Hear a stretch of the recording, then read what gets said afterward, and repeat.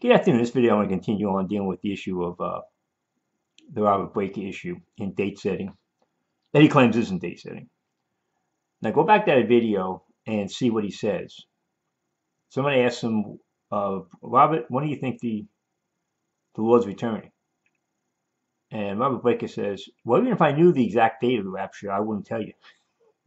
I wouldn't tell you. So then he goes this whole rigmarole about Joseph and 7 good weeks and 7 bad weeks and whatever it was, and 7 good years, 7 good years and 7 bad years, and Pharaoh, and signs in Revelation. What is? And he tries to say, well, look at where the word vain jangling came from, and tries to say I'm misusing the term. The word vain jangling means a discordant noise. You get that your definition, idle babbling or vain disputation. And that's what it means here. This is what this whole thing is about. They're trying to tell you, the whole concept is to try to get excited. The rapture's close. The rapture's close. And give you these signs and stuff. Well, the rapture's imminent. You don't get much closer than that, people. When I woke up this afternoon, woke late last night, I said, the rapture could happen today. I'm not looking at 2021 like Robert Breaker said. It could be as early as 2021, he said. That's what he said. He thinks that's close. And all the dates he's setting the same thing. Look, we put 2033 and the 7 years beyond. They try to find a second. You can't find a second advent. I'm going to find the literature that Ruckman talked about, where he basically said anybody that thinks you can't find the date, they just haven't figured out the calendar. They haven't figured this out. You can't figure it out, people. Because nothing in the prophecies are going to relate to the church. To time the rapture. Do you understand that? That's the principle. All these guys looking at things are looking at things that are for prophetic signs. There are no prophetic signs in the church age, the church period. The Israel being put in the land is not a prophetic sign. That's what people keep misusing it for. See, yeah, Israel's back in the land. It's a prophetic sign. No, it's not. Things are being put in place. Technology being developed and various things are being put in place, obviously. So when it happens, these things will be in place. Israel had to be in the land. It was Schofield note said, they have to go back in the land in order for these things to happen. But that's not a prophetic sign. These things are just being put in place. There's nothing prophetically that has to happen in order for the rapture to occur. That's the big issue about Second Thessalonians 3. It's 2:3. That's the big issue. Are we looking for the rapture or are we looking for the Antichrist? And what these guys would have you do, 2 Thessalonians 2:3, let no man deceive you by any means, for that day of Christ, should not come, except there come a falling away first. That's the only prophetic issue, the sign. And when that began, it began in Paul's day. Pre-tribulationists have always taught that the rapture is imminent.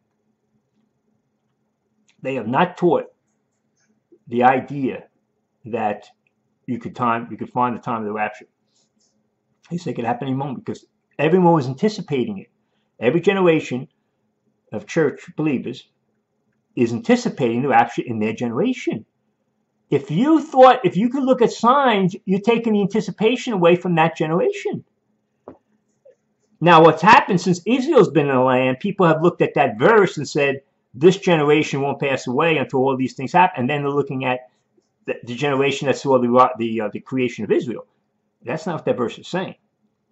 Israel is not the way to date the rapture. So everyone's looking at, well, generations 50 years and 70 years and 100 years, so. Comma, there's a comma. And that man of sin be revealed, the son of perdition. Now, either we're looking for the rapture or we're looking for the Antichrist. If we're looking for the Antichrist, that's another prophetic event. That's why you look for prophetic events, because it takes your eyes off the rapture. Now, what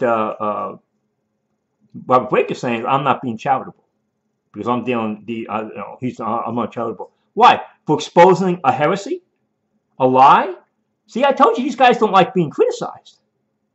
He can't respond to anything I've said doctrinally. He cannot give me one objective standard by which he's gauging all this nonsense he's done. He just thinks it's, well, I'm just having fun, and we're just in here doing this and doing that, and you know, we're talking about this. He's talking about nonsense. You're talking about nonsense. And looking at Revelation 12, and looking at Revelation 15, and looking at this, and well, I just having fun, you know. I'm looking, but it's not doctrine.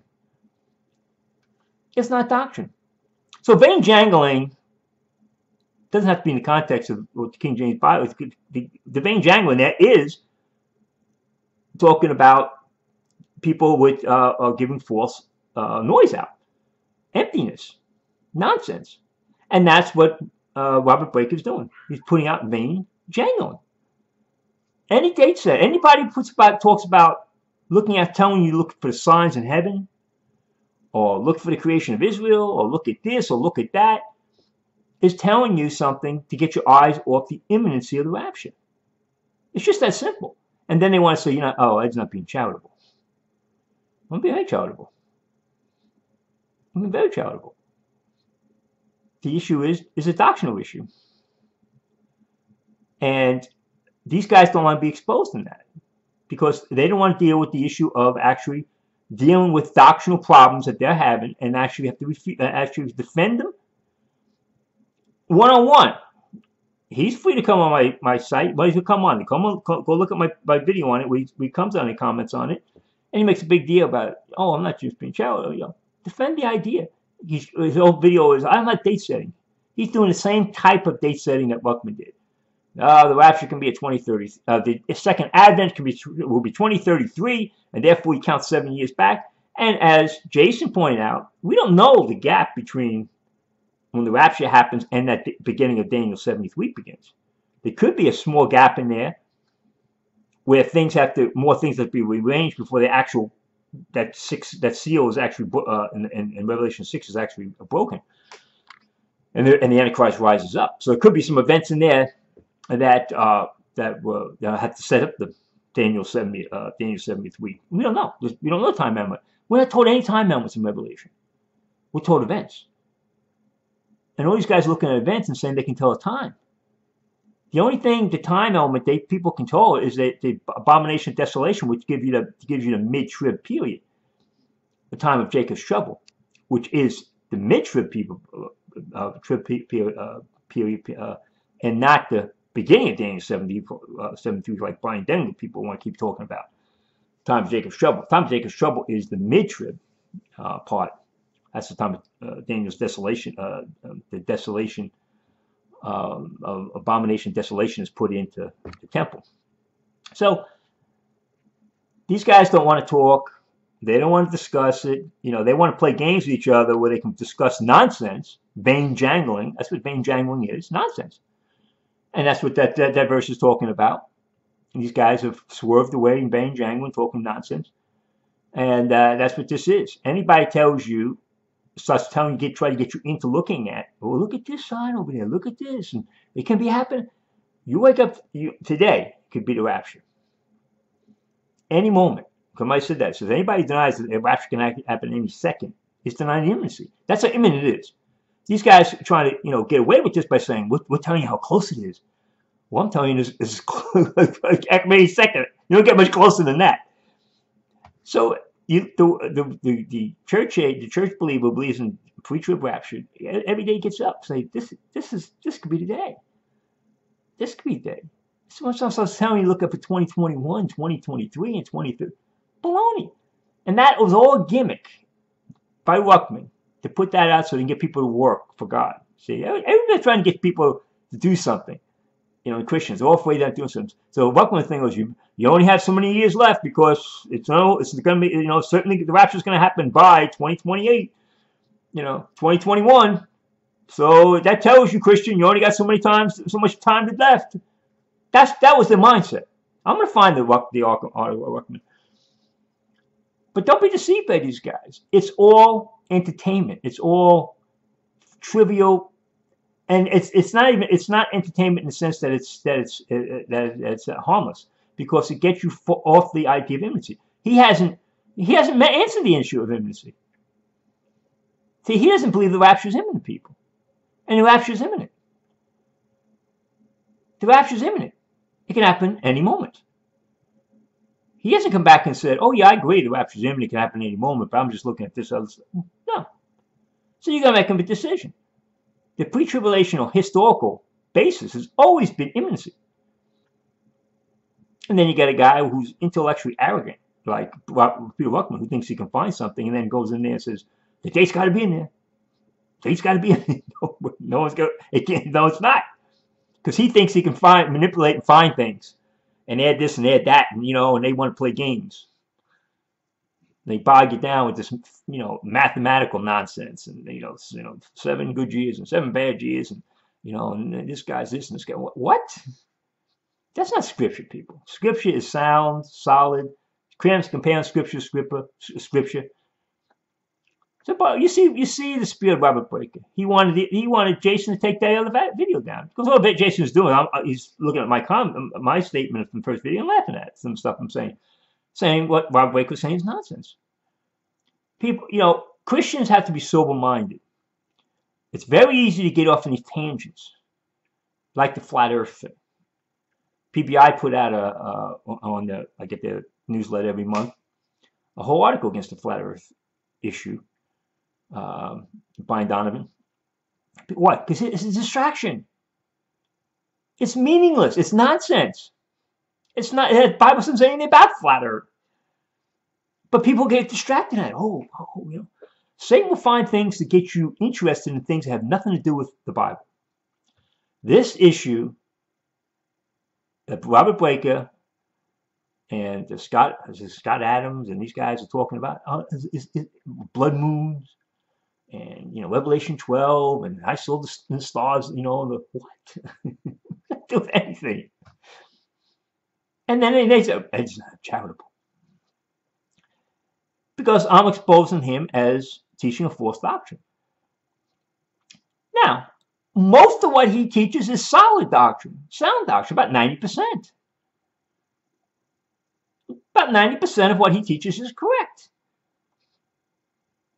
But this 10% area, faith works in the Old Testament, he's got a problem with interracial marriage, even though he tries to deny it. He's got that article still up. He won't take it down because it's based on Acts 17. Which he avoided talking about, thinking interracial marriage is bringing the Antichrist in, because you're breaking down barriers. And the issue, of course, is state said issue. Now, I want him to take correction and to reject those things. Look at those things objectively. You indoctrinated with these things. You correctly rejected the sinner's prayer from the Ruckman thing. You correctly did that. And he should be commended for that. But he needs to look at this other stuff and say, wait a minute, this is stupid stuff. Nowhere is a Christian forbidden to have interracial marriage with another Christian. It has nothing to do with the Antichrist coming in. Nothing to do with it. That's nationalism versus internationalism. There's no such thing as a faith works system. Works can't do anything for your salvation, any dispensation. It's all of grace. Because God won't be in debt to anybody. Romans 4:2. Don't put God in debt. Yeah, you are. I didn't take the mark, God. Look at that. So God says, yeah, okay. Don't put God in debt. Can't keep your salvation by your works. They had a ritual plan of salvation in the Old Testament. Just because you see people doing things for their reconciliation, and the sacrifices were also teaching things. They taught people. They would teach people. The tabernacle was for teaching. They didn't have a completed canon of Scripture. You got to keep that in mind. When you're looking at the Old Testament, they didn't have a completed canon of Scripture. So what they would do, they were having things to teach people with these rituals and with the furniture and the tabernacle and the temple and all these things. They were teaching things that help people. The garments of the high priest. Everything was basically to teach people about God. Now we have a completed canon of Scripture. We don't need that stuff. That's why we don't need it. We have a completed canon of Scripture. We have the King James Bible, so we don't need it. But God used those things to teach people, and the animal sacrifices were illustrations, types of things, and they would learn from that. And they were getting scripture, progressively. They weren't getting, they didn't have everything. People forget this. Like, they didn't have the whole Bible. They were learning these things. And so they had a ritual plan of reconciliation. And their personal righteousness was based on what they were doing. In Luke, it talks about the parents of John the Baptist were considered righteous according to law. Why? Because they were doing the things the Lord demanded. But that law wasn't saving them. The law showed their faith. It showed what they went. They had to go through these rituals. We don't go through that stuff because of our intimacy with Jesus Christ, our position in union. So things have changed. But because we don't have to go through a ritual plan of our walk, doesn't mean that those rituals did anything to save them. Those things were to teach them and to show their obedience, to show their faith. They did these things. So I'm gonna stop here, put this up. I'm gonna go look for the more stuff. But again, this is what's important about this Robert Breaker is that he won't take correction. There's another guy, just like Brian Denton. These guys won't take correction. Robert, step back and look at this stuff objectively. You put a video up, and the whole interview, when is Jesus coming back? And the first 5 minutes of that video, you tell the people. Even if you knew the day of the rapture, you wouldn't tell us. So what's all this rigmarole for? So what you're saying is even if somehow you did find the day of the rapture, you wouldn't tell us. If you knew it was the day of the rapture, you wouldn't tell us because you don't want to be known as the guy who knew the day of the rapture and take away from the glory of God. That's what you said. That's what you said. That's how silly you got it. This is silly. And a teacher of the Word of God is supposed to be sober. This is not sobriety. This is not sober. This isn't gravitas. This is silly nonsense that is a distraction to the body of Christ. Because you can't find the date for the rapture. You're not told to look for a date of the rapture. You can't find the date of the second advent. We're not in that period. The Jews will have a better chance of getting around that because it's the 3.5 year period. But even then, they have to wait for that abomination desolation to show up in order to know this is a 3.5 period. That they're looking for an event. We're looking for an event. The rapture. That's the next event we're looking for, the rapture. When that rapture happens, Daniel's 7th week begins. The next event the Jews are looking for is that prophetic event of Daniel, the abomination of desolation, which tells them to flee. And the Antichrist is going to come sit in the temple and be enthralled by Satan. So I'll stop, put this up. Hey, welcome to comments. The idea of a pastor and a teacher is to keep people away from idiocy. Distraction from the Bible. This doesn't get you into Scripture, people. He says that. There's nothing in there because all you're doing is you're linking things that aren't linked. What Joseph is talking about has nothing to do with setting the date of second advent. It's all allegorization. It's all imagination. That's what it is. It's an imagination that comes in and says, well, maybe I can fit this in over here. And maybe this is over here. And same thing people get in numerology. Are numbers important in scriptures? Oh, yes. God is a God of numbers. You can tell the whole thing in Revelation book 7 is always showing up there. But you can't go into too much into that because then you go crazy. And people have gone crazy. Oh, this number means that means over here. Look at this number over here. These are all distractions. There's enough to learn in the scriptures by clear scripture where you don't have to get off into this nonsense because there's nothing there. There's no hidden things in the Bible, people. There are deep things that we have to search out, but there are no secret codes. Remember the whole thing, the Bible code. Oh God, the Bible code, and they decode this and they code that. And everybody's got to crack the code. No, just continue reading the Bible. The Holy Spirit will constantly keep showing you new stuff, and edify you. James from Ex-Catholics Christ, he's reading through the Bible again, and things are being shown. That's the amazing part about the Bible, the King James Bible. Every time you read it, you see something new. Have I been here before? What happened? That's the reality of it, because it's alive. You're involved in a living being. You live God. God has breathed life into the King James Bible. You can find this in the Bible. But when you go to the King James Bible constantly, God is speaking to you directly from the King James Bible through His scriptures. The Holy Spirit's in you, illuminating the scriptures, opening your eyes to it.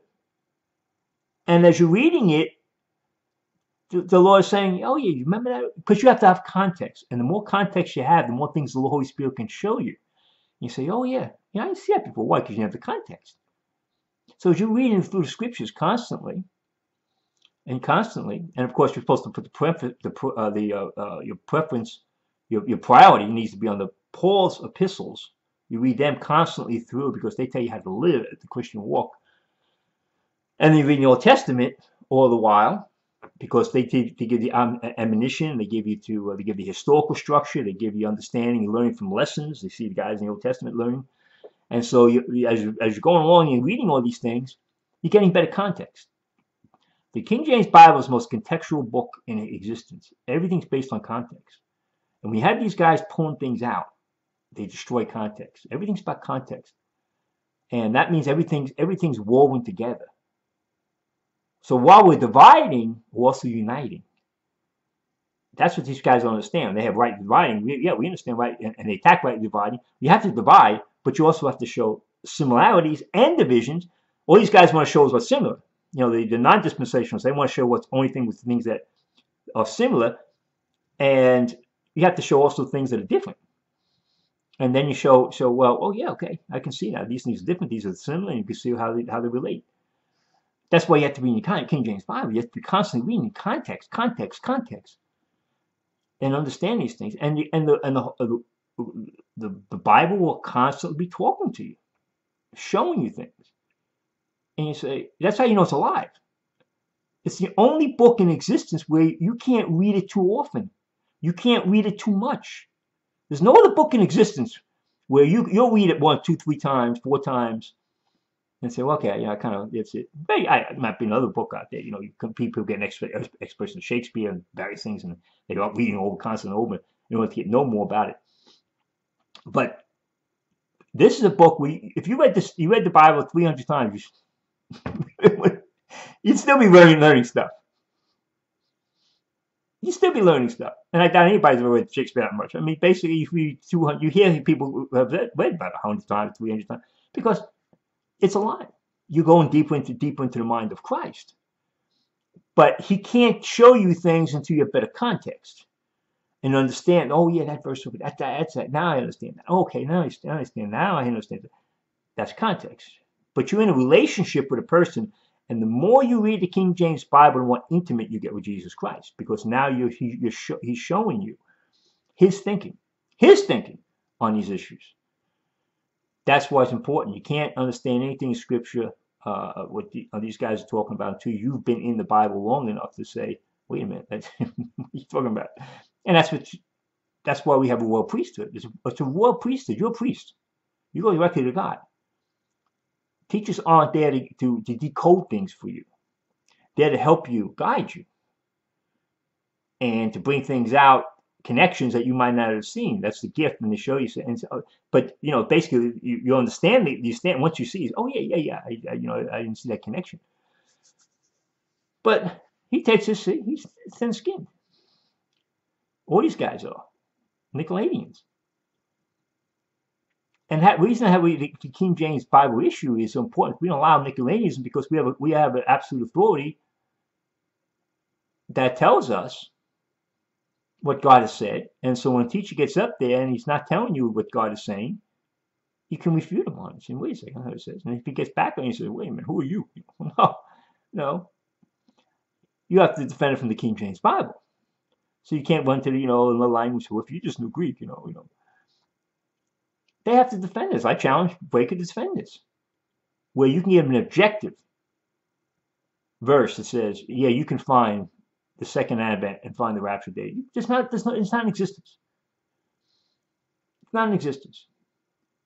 So you got to avoid all this. These are all, the Bible is the King James Bible is such a wonderful, incredible miracle that people will find ways to get you involved in things that are tangential, the intangible, on a tangent, things that that aren't crucial to your growth. They're just basically games, and they always find new ways of doing it. Get you involved in this thing. Look at this. Look at that. Look at that. And the idea is it's growth. Yeah, it's an edification, understanding, who Jesus Christ is, what the plan of God is, what growing in intimacy with Him, understanding your walk, understanding your relationship with other people, staying filled with the Spirit more and more, understanding what sin is so you can confess your sins. That's the crucial issues. These other stuff is just like, they're just games, and they're not that crucial. They're not crucial to your life, and a lot of things are just wrong. This thing with the date issues is wrong because it's denying the imminency of the rapture. It's denying the fact that every day you wake up, you need to say to yourself, today could be the day of rapture. This could be my last day here. The Lord can come. That's the fact. That's the fact, because there's no prophecy has to happen before the rapture. And that's what Robert Breaker and all these other guys are denying when they tell you to look at, well, the rapture's close. Look at this, look at that. Well, we don't get much closer than it can happen any moment. So I'll stop with this up. Amen. Thank you.